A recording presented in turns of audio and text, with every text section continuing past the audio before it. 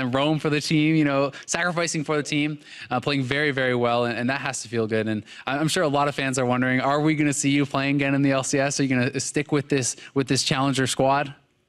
Well, I don't think I'm going to. I feel kind of old, you know. My wrist kind of hurt, my back kind of hurts, and I've played a lot already. Yep. But for my teammates, I'm pretty sure all 4 of them want to continue playing.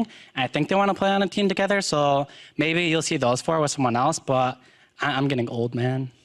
What's next for Hai then? What's the next step for you? Well, no idea. Well, I have some ideas, but we'll keep that on the down low for now, but yeah. All right, man. Well, congratulations. Incredible win and incredible performance. If it's the last we get to see of you in the LCS, it's definitely going to be a shame. But best of luck to you in whatever comes next. And that's going to be it for us, guys. Let's send it back to Dash at the desk.